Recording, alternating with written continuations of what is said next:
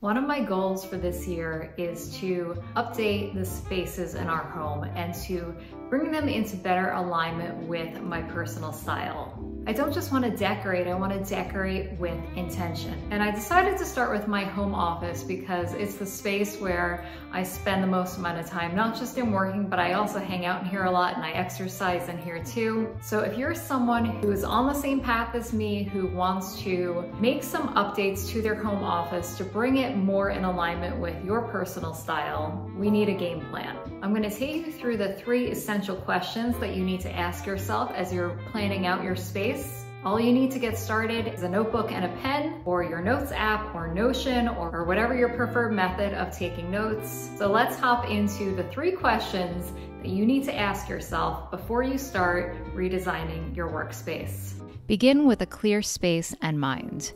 Take a walk around your room and take note of the items that you no longer need or want. No need to get rid of anything yet, we're just taking inventory. Here are some sub-questions to help you decide what can be cleared out to make space for the things you really love. What items are you no longer using? In my office, this sideboard behind my desk has become somewhat of a relic. It's filled with things from parts of my life and business that are no longer in alignment with the direction I'm headed. I also have books stashed inside my TV stand. I'll keep some, but there are others that can be donated. What tools are gathering dust? My big, and I mean that literally, culprit is this old printer that has been sitting in my utility closet taking up a ton of space, and it hasn't been used in years. What documents can be recycled? I have piles of paper stashed in a few different spots in my office, and I'm always moving them around and trying to get them out of the shots when I'm filming. Chances are, if you don't know what's in those piles, you probably don't need them anymore. Which decor items, like artwork and textiles, are no longer in alignment with your style? This shelf in the corner of my office is another cringeworthy area for me. There are some items, like my vintage typewriter and camera, I'd like to keep, but these books, the clock, the initial M, this fake plant, and this burst thing all feel like decor items I've outgrown.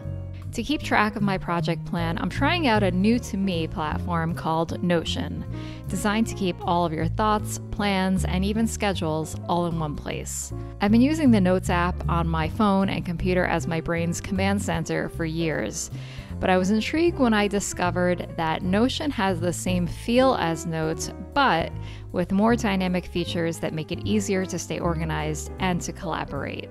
The best part about Notion is that you can create and share templates. So if you'd like to try it out, you can click below to download the template that I created and that I'm using for my home office redesign.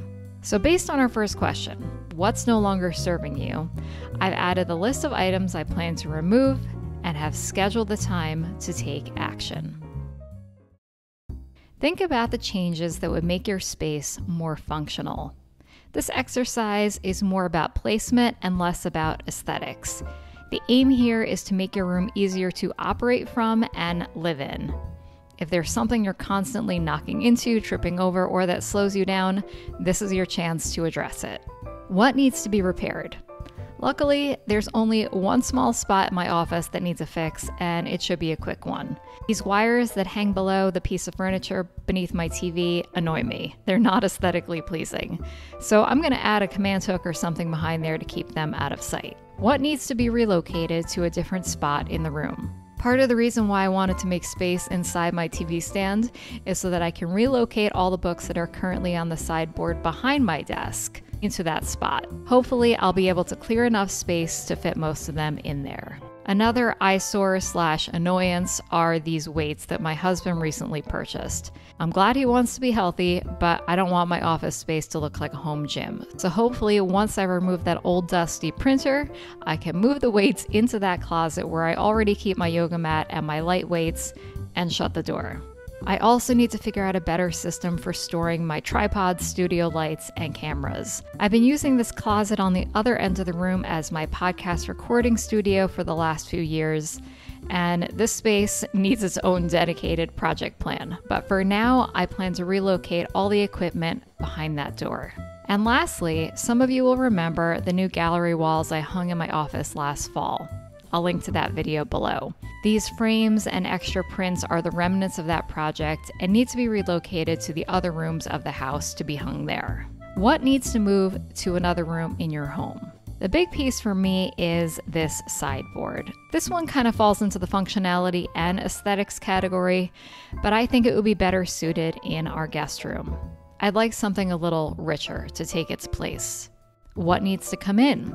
And on that note, I have this old dining room buffet piece that has been sitting in my garage, and I think that it might work in this space. And just like at the end of step 1, the most essential part of this planning session is to ensure that it gets scheduled so that it gets done. So I'm planning to do my relocating just after I clear out the items I don't need. How can you make your space more to your liking? For many of us, the style of our home offices are a culmination of what we already had, items that have been given to us, or from a different period of our life. Just as we did in step 1, now is your opportunity to get more intentional about what lives in your space. By this point, the wheels may have already been turning, but before you do another walkabout, I suggest looking at your Pinterest boards and saved Instagram posts.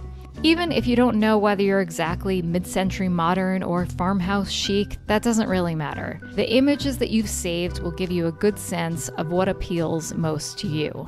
What are in those photos that you don't see in your home office?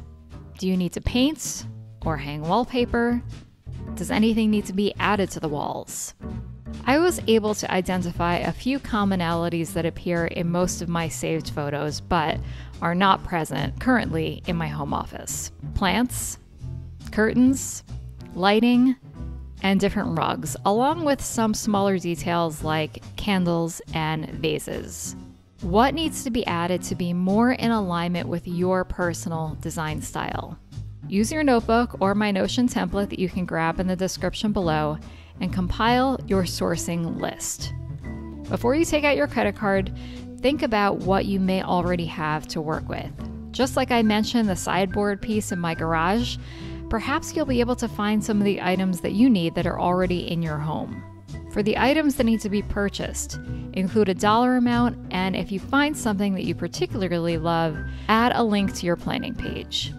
This will give you a realistic view of how much money you'll need for each item, and it will help you prioritize what to buy first and what can wait. Since this section will likely be a work in progress, you may want to just schedule one course of action to start. For me, I'd like to purchase at least one item on my list, partially as a reward for completing this exercise, but also to make some progress towards making my home office feel more like me. And hopefully by this point, you're already beginning to envision your home office feeling more like you. I'm feeling empowered and excited to take on this home office project. And now that I have my plan, I'm excited to move into phase 2, which is to actually make the magic happen. If you're excited to and you enjoyed this video, hit the thumbs up button to let me know. If you're someone who's excited about updating the spaces in your home this year, as well as other areas of your life to really design your life with intention and in alignment with your preferences, hit that subscribe button so that we can journey through designing our life with intention together.